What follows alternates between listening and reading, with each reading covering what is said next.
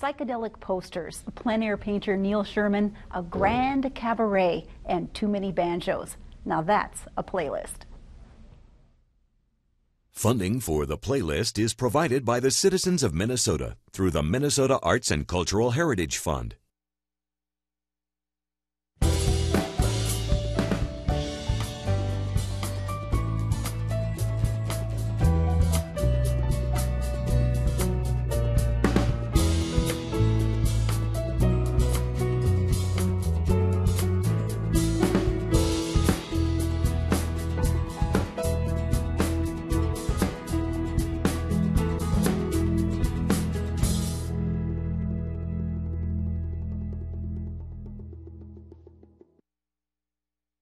Four accomplished musicians and two banjos come together for a fine fusion of funk and bluegrass. Please welcome Too Many Banjos.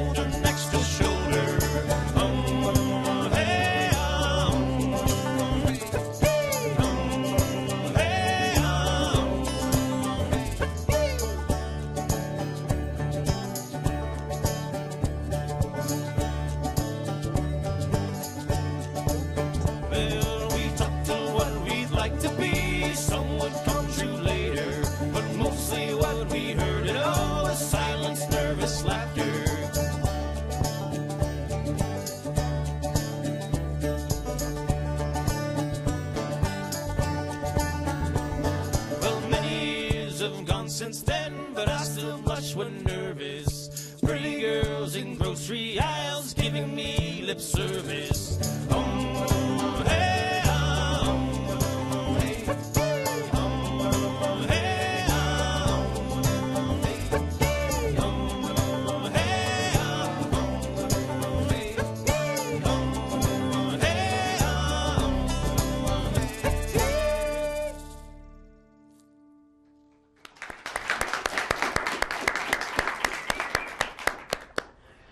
Well, we'll hear more from the band and get to know the players in just a bit. And today's musicians may be inspired by an exhibit of rock posters on display at the Tweed Museum. Psychedelic Signatures features the work of 5 notable artists that visualized the music of the late 60s.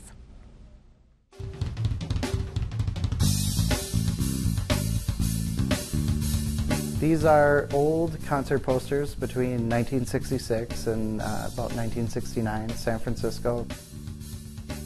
It's kind of the real psychedelic kind of artwork. It's Salvador Dali, it's that era, but it's the real, there's a real event behind each of these posters and there's real memories for people. Well, my name is Andrew Olson.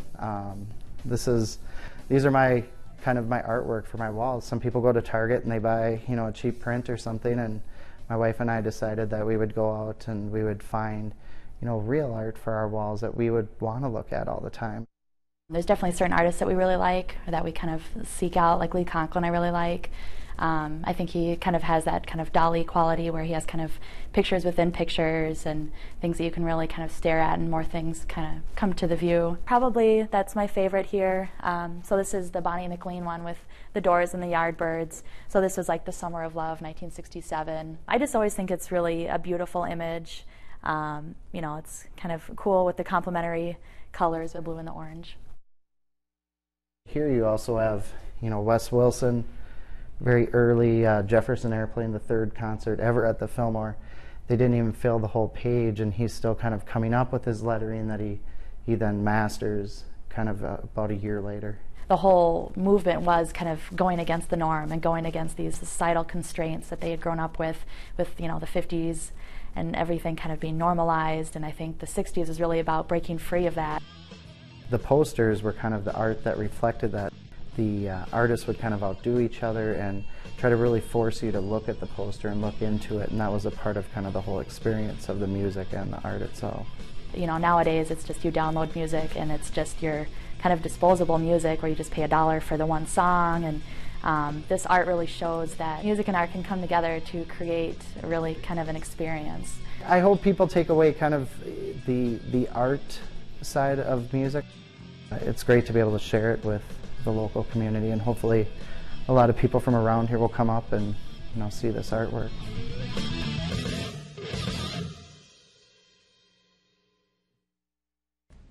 There's an opening night reception for the exhibit at the Tweed Museum Tuesday night, July 5th from 4 to 6. Now, theater fans have lots to look forward to this summer, including an ambitious staging of Cabaret at the Fitger's Spirit of the North Theater here in Duluth. 2 cast members are in the studio tonight to fill us in, Jennifer Medill-Hagen and Peter Frolingsdorf. Welcome to the playlist. Thank you. Nice to have you. Okay, Cabaret, it's a pretty big classic. Tell me the story of Cabaret. The story is based around true events. It's about a young man who goes to Berlin, Germany, or finds himself in Berlin, and he is working on the next great novel, and goes to the Kit Kat Club and runs into Sally Bowles just at the start of the Nazi Revolution. So what role do you play, the young journeying? I am the writer, yep, I'm the American going over, Clifford Bradshaw. Okay, and Jennifer? Sally Bowles. And what kind of character is Sally? Oh, Sally Bowles is very colorful. I'm English, darling, and I just love life, and I'm a dancer in the cabaret, and I meet him and try to swoon him and talk him into everything. Somehow that's perfect for you, Yes. because in real life you also teach. I do. I own Medill Performing Arts Center, teach dance and musical theater. And it's really fun to see that part of you as well on stage. And Thank as you. the choreographer of Cabaret as well, Yes. you have a really big job. I do. It's been stressful a little bit on that end because I've also had to learn the accent as well. So lines, accent, choreography. But I'm having a great time with choreography though. It's been a lot of fun.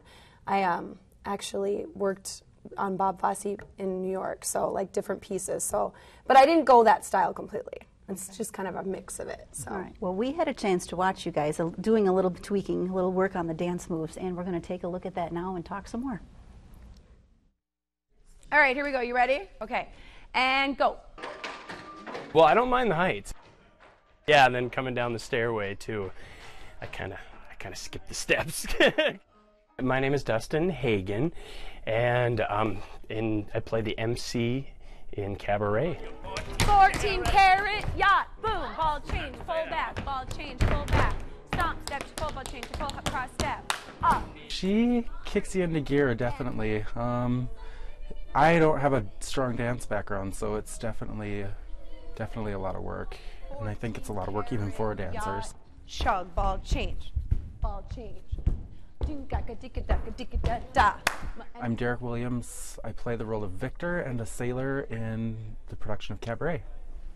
Good. I'm kind of running the show within the show, and I introduce numbers. I'm up there singing and dancing, and just out of breath the whole time. Ladies, so once you're done with mine hair, you can actually leave early. Ladies, It's so nice to work with people that know what they're doing, and just can bring across a great show, and are a lot of fun too. I think everyone involved in this project is awesome, and we're going to give you a good show. Very good. I like that you're encouraging. Very good. You're telling them, okay, you're making it. So how do you prepare? How hard do you work these folks? Oh, I work everyone very hard. I figure just keep going as much as they can, but to prepare for it, you know, I could get inspired at 6 o'clock in the morning and wake up to my notebook and go, oh, and you know, and then see things a couple times and maybe want to revamp it. But this cast has been great because I did actually get to have 5 of the dancers from my studio that So they, you know, they know how I work, and the other ones are just kind of like, okay, we'll just do it. Well, we've been talking about this for 6 months. Yeah. So you've been working for 6 months on the dances. Well, in your head. Yeah, in my head. Yeah. I've known this music. This music is great. The music is great, and it's so hard not to be able to hear it and share that. Yes. You know, so you know, and also in the clip, you don't get to see what the staging and the costume is going to be like. So how they're much? Amazing. Cheryl, our director, put so much time and work into the costuming, and they're just gorgeous. We have costumes from UMD, from Minneapolis. They're being pulled from everywhere. Very cool, and a full orchestra on set. Yes, on stage. 8-piece orchestra on. Yeah. Incredible. So how does it feel to be doing this scale of a production on you know, there's no place to hide on that stage. Oh, it's a Vickers challenge. Has been wonderful, though. We've been able to create some more levels on the stage and kind of revamp how to use the space, and they've allowed us to do that. So thank you to Vickers, too. It's really nice. I love that theater. I grew up in that theater, doing theater for the young a long time ago.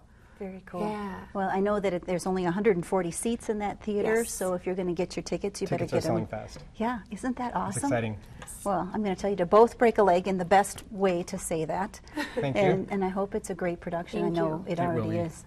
Yeah, congratulations. Thank you Thanks. so much. All right, well, Cabaret opens 2 weeks from tonight, Thursday, July 14th. The show runs Thursday through Saturday for 3 weeks, and tickets are available online or by phone.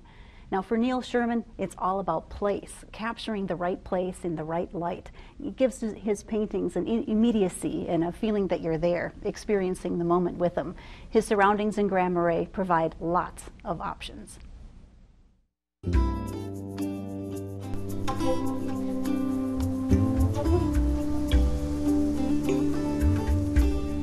Looking down the shore, trying to get the Sawtooth Mountains in. And what I liked, you know, it's changed a little bit now, but the cloud formations were really kind of cool earlier in the day. It's different now, but it's still pretty, so I'll just use that and see what happens. Oftentimes the light will change, and it even gets more beautiful than when you were started. So that's kind of the advantage of, you know, standing in one place for 3 hours. You know, if you're painting in a kind of a touristy spot, and people will drive up and they'll hop out of their car and they'll snap a picture and hop back in their car and drive away. You don't really get a sense of that so much, I think. It's kind of a classic, you know, Grand Marais spot with the view of the harbor and the mountains and stuff. So, my name is Neil Sherman, and I'm a plein-air painter, which is plein-air is French for outside or open air. So I paint outside primarily, and then I'll paint in the studio. Yeah, this is actually up in the same spot. That's the harbor there, looking down. And then this was the view that I was, you know, different day that I was painting this morning. So that really speaks to just the change in the lighting and stuff. You know, the view is going to be the same pretty much, because there's not a lot of room to move around to get a different view, but the light changes, and that's what makes it really, really exciting. My ultimate goal is to like to hike the whole length of the Superior Hiking Trail with my paints and just do paintings along the way. Not only like some of the more big vista views, but then like the intimate views that people maybe just take for granted when you're hiking, you know, bridge or something like that. This is the Temperance River. That was a spot, one of those spots that really struck me as like, oh, that's really cool, I gotta paint that. And it turned out great. I really liked it a lot. Usually what determines paintings for me is if I'm driving around or walking around and something just strikes me as really interesting, like, wow, that's cool. And then I'll stop and do a painting of that. Oftentimes it's a feeling, like I can just look at it and I get excited about it. Yeah, and it's kind of hard to explain when, like, people often ask, you know, when do you know when a painting is done? And I mean, you can't say when it's, you know, when I have this much paint on there, and it's just a feeling you get, and after a while you learn to trust that feeling that, okay, this is done. You know, don't touch it anymore. I think good art is something that makes the maker or the creator or the painter feel good, and then I think it also makes the user or the viewer feel good.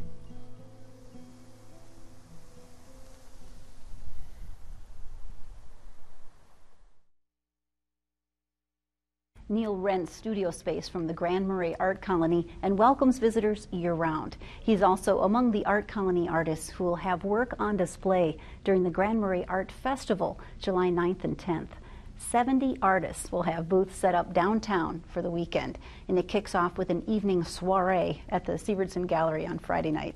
There's more information on the Art Colony's website. Now, since this is the final show of our second season, it's a great time to let us know about creative people we've missed. Artists, theater groups, music groups, people we should feature in the future. To make suggestions for the playlist, find links and details on the pieces you see in the show, check out our website, theplaylistonline.org. You can catch episodes and segments anytime online. In our gallery tonight, the paintings of Sarah Moen Slotness. She's a Duluth native with a creative spirit, and we're glad to have her work on the playlist tonight. And we'd like to thank all of the artists and galleries who filled our playlist gallery throughout the year. There are some amazing photo albums on our Facebook page to enjoy. And now, without further ado, please welcome back Too Many Banjos.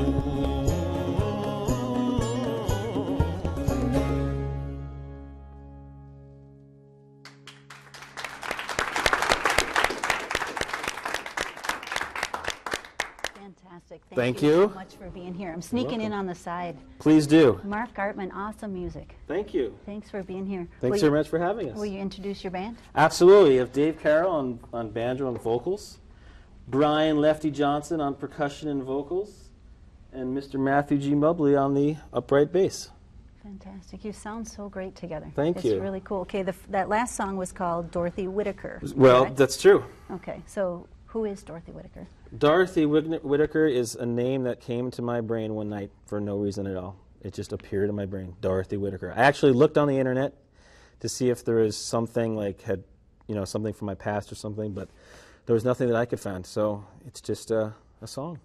And you write the songs, and how do they come together? Is it like that? It's like this is the day that it's just going to come together. Yeah, that's how the pieces come together. I mean, I come up. That was something that sort of rhythm I heard in my head for a while, and we fooled around with it as a band for a while, I think, before we sort of really understood how we were going to tackle it. So it starts as one thing, but it really becomes something else when everybody gets involved. Oh, and speaking of everybody getting involved, you're in at least 2 bands, correct? True, probably. Dave, you have another band that you're in that keeps you a little busy. Yeah, it does. Yeah. And Brian, you have another band. I've been called to many occasions. Yeah. And Matt, you have a couple of other bands. So how do you guys find time to get together and rehearse and work on music? That's a good question. We're not a big, not that I think other bands should do this, but we don't practice a lot. We play so much, we play so many shows together. We're always doing shows that I have found that the way that you learn a song on stage is a very different relationship to the song as opposed to learning it in your friend's living room. And we could practice, we could have more time to practice, but it seems to be working fine the way it is. So plus everyone's schedule is really busy, like you said. So we make do. We do the best we can. It was fun to watch you just even in rehearsal. The level of musicianship between the 4 of you is really fun. So Thank you it's kindly. working. Don't change it. Thank you kindly. But do tell me about this instrument, because this isn't a banjo. Sure. That was right. You didn't. Yeah, this is called a bouzouki. It's an Irish instrument. There's also a Greek version of it, but this is the Irish version. And let's see, it's 8 strings, so it's four double strings, and I think it's supposedly normally tuned like a mandolin, but I tune it in open C, just because it's just you can play more strings open, sounds nicer. And yeah, it was a gift from my father many years ago. I didn't play it for a while, and then I just started playing it a lot. And do you play it much different than a banjo? Is it a whole different animal? It's the same idea. The chords and stuff are different, but it's the same in that it's the same motion on my hands and my fingers and slightly different muscle memory. But it's not like jumping between, like a tuba or something like that. They're similar. They're similar for sure. All right. Tell me a little bit about recordings that might be out there and might be coming out. Sure. We have one record with the song that we start off with, the Blush song. That's on a record we have out now. Which you can get online, I guess. And then the Dorothy Whitaker song we just played is unreleased, but we hope to record it at the end of this summer. And what's coming up? What's your last song? And the last song we're going to do will be on banjo, and that's sort of a classic too many banjo tracks, which is I think it's fun to go back and forth between the two. It sort of makes it interesting. Okay. So yeah, that's from our 3rd record. Too Many Banjos has 5 CDs, so it's on the 3rd. It keeps everybody on their toes, too, yes. if you're moving back and forth. And True. Last question for yes. you. It's a really hard one. When Let's do hear I get to see you perform again? That's a very easy question to answer. You and all our friends come see us at Lake Avenue Cafe tomorrow night, Friday night at 10 o'clock. Lake Ave Cafe in Canal Park, Duluth. And it's a cool new venue. It's a cool space, cool restaurant. And we'll be there tomorrow night, Friday night at 10. Okay. And then road trip. And then we're off to South Dakota, where unfortunately, we won't be here. We'll be in South Dakota for July 4th. Well, I hope they have good fireworks for you. I'm sure they do. I'm sure they have great ones. Yeah. And thank you guys so much for making time in your calendar and your schedule. It's a great way to wrap up the playlist. Thank you for having us. It's an honor. Yeah, it's a pleasure. We're looking forward to your last song. Now, remember, everybody, thanks for watching, and I really do hope you have a great summer. And remember to go out and support live local art. And that's it for the last song. It's up to you guys. Thank you. I won't sit here and get bashed.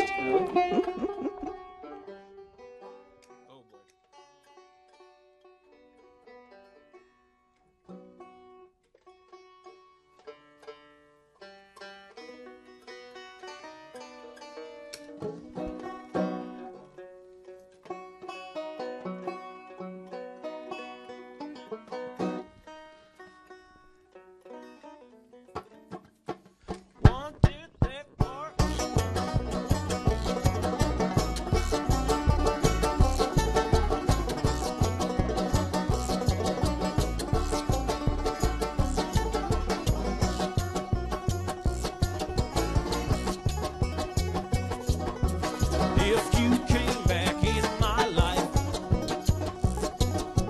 try my best to get it right. Well, the first thing that I do, what I look at you, is get a better bed for you.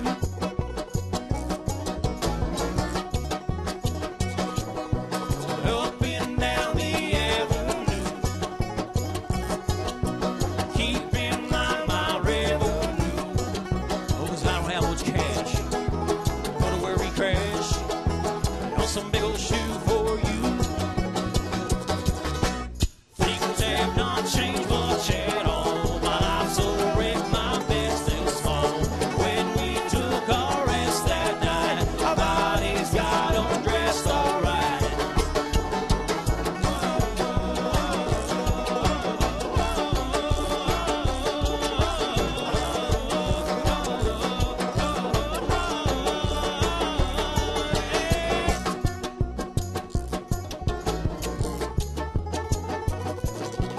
This one here is hard and firm. Price on that one means long term. Oh, and looking at our past, better not think fast, even if we choose.